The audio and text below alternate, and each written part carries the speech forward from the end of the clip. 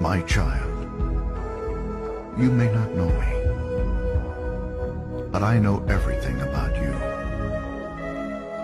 I know when you sit down and when you rise up. I am familiar with all your ways. Even the very hairs on your head are numbered, for you were made in my image. In me you live and move and have your being, for you are my offspring.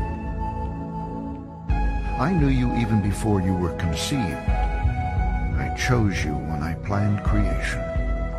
You were not a mistake, for all your days are written in my book.